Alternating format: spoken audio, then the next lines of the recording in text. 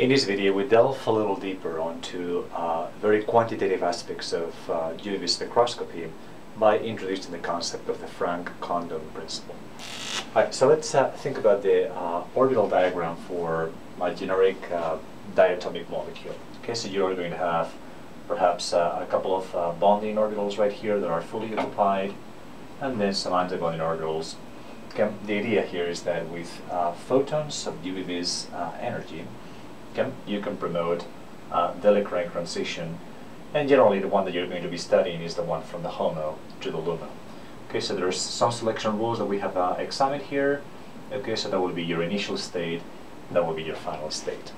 Now I'm going to redraw those states here, but only using this type of energy. Okay, so this is what I call the energy of this state, the state that is produced by orbital occupations like this.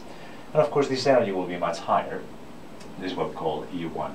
These are now electronic states, and again they represent electronic occupations of your molecular orbitals. Okay, great.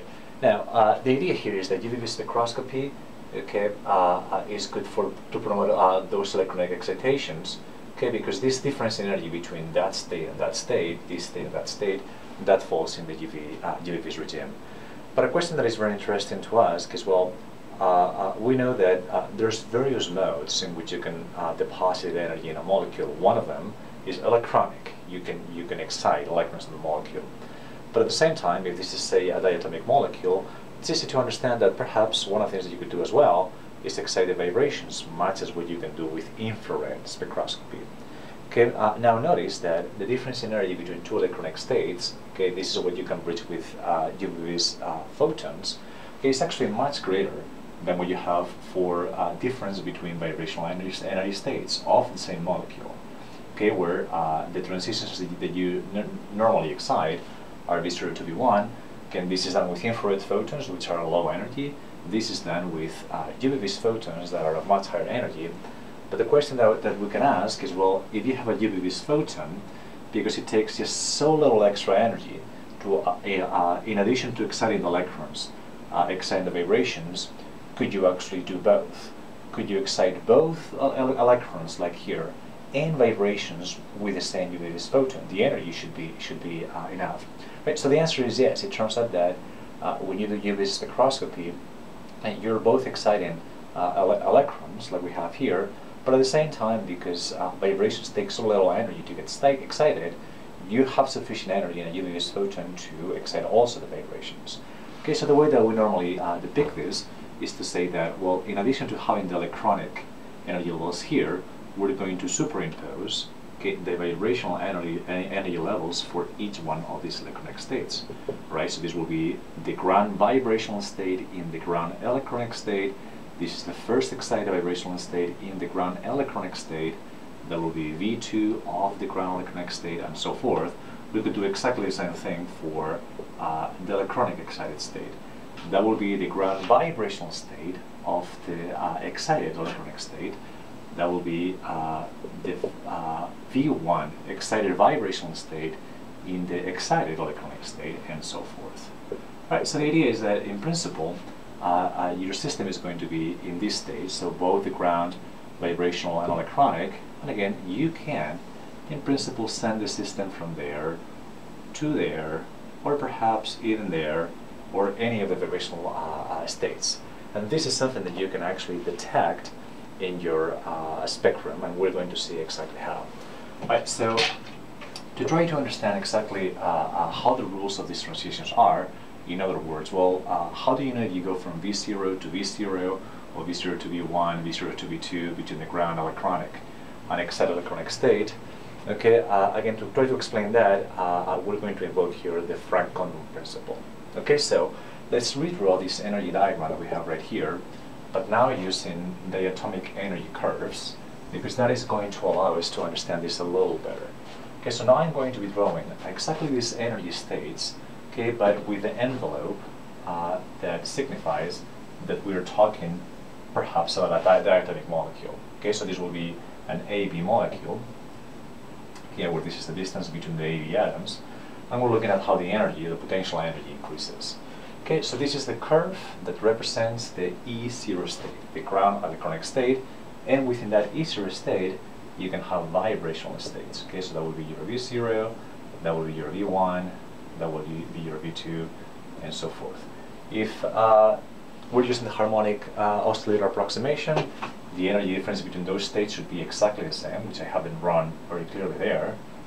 But again, that energy gap should be identical to the energy gap, and so forth.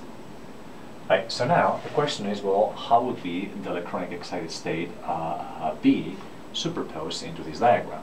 Okay, so we know that this E1 state, the electronic excited state, is much higher in energy than the easier state. Okay, so we expect to have a curve up here. Okay. At the same time, something happens that is quite interesting about the bond order. Right? We have, if we calculate the bond order and we assume that these are bonding orbitals and those are anti-bonding orbitals, the bond order in the ground electronic state will be 2. But when you think about this, the bond order in the electronic excited state would be 3 electrons in bonding minus 1 in anti-bonding. The bond order will reduce to 1. And here, the bond order is equal to 2. Here, the bond order is equal to 1.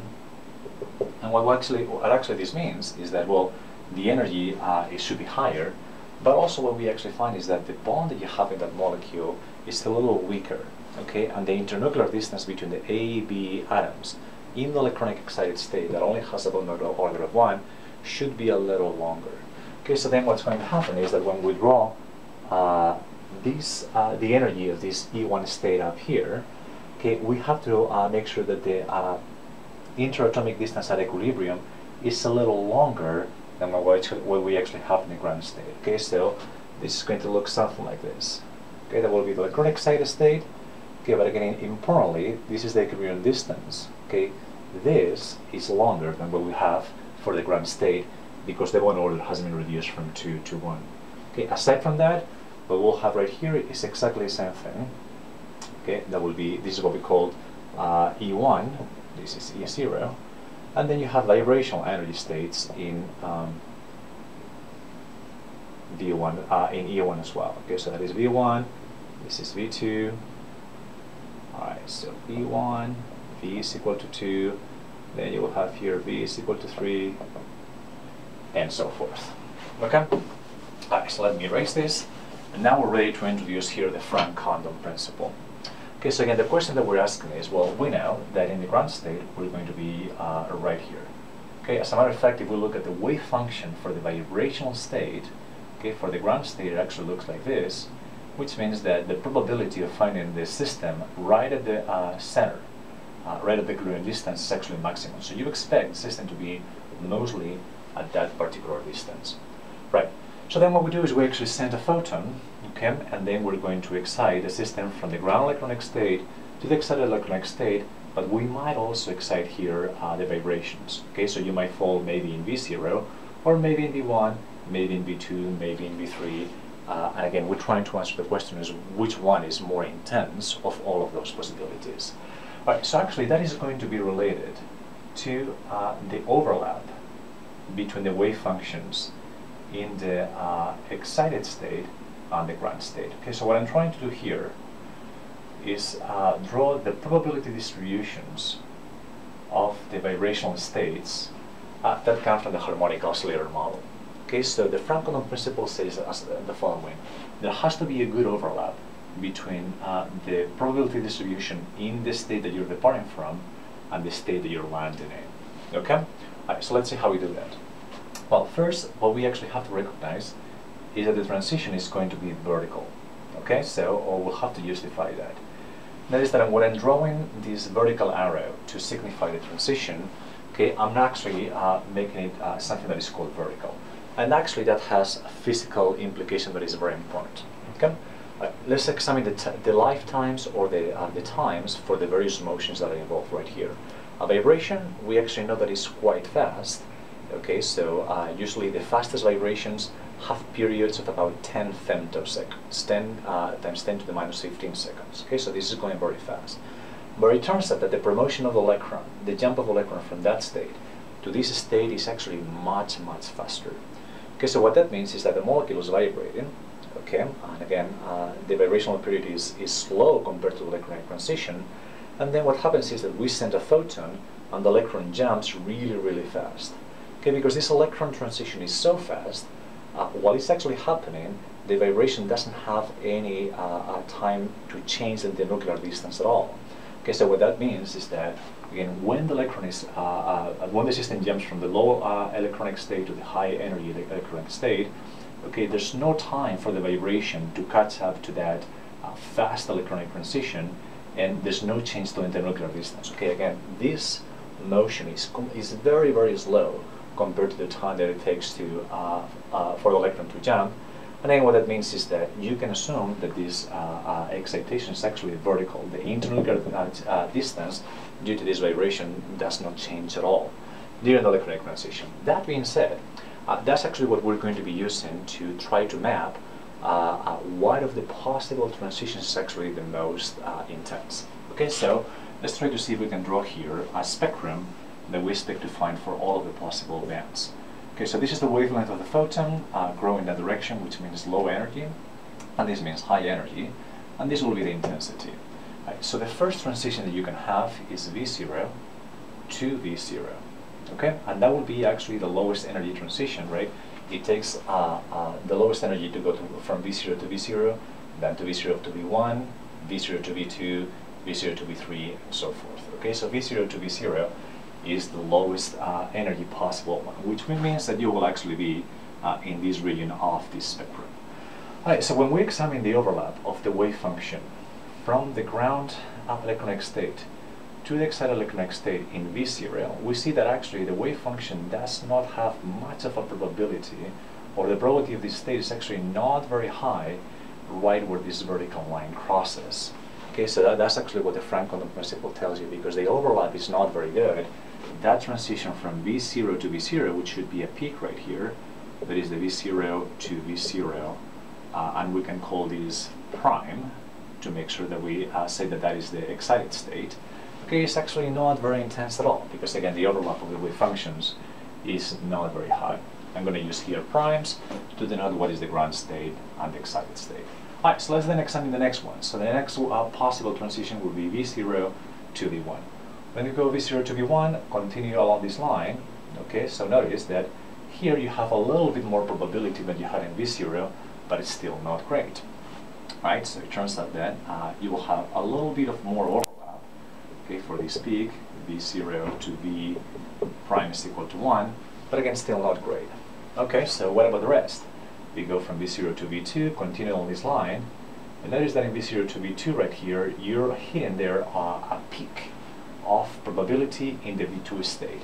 There is a really good overlap between the wave function, the ground vibrational state, electronic and vibrational state, with the wave function of the V2 vibrational state in the excited electronic state, and what that means is that that transition is actually going to have a large intensity.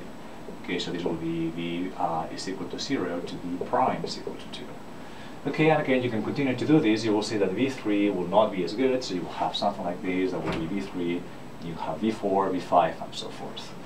Okay, so this is actually how UV-vis spectra look like when you actually are taking them in higher resolution. Okay, in reality, when you're actually doing this in the laboratory, what happens is that usually the spectra, you're taking the spectrophotometers, actually don't have this type of resolution to resolve individual peaks for transitions between vibrational states, and then what you end up seeing is like a blobby feature, which is very characteristic of UV spectra, again taken in lower resolutions. Okay, so this also explains why many of the spectra that you actually take in the laboratory, okay, are blobby and unresolved. The idea is that, well, because you're taking them in low resolution, you actually are not able to see the fine structure that arise from simultaneous promotion of electrons and vibrations. Okay, but again, if you were able to take this in high resolution, you would actually see this vibrational structure.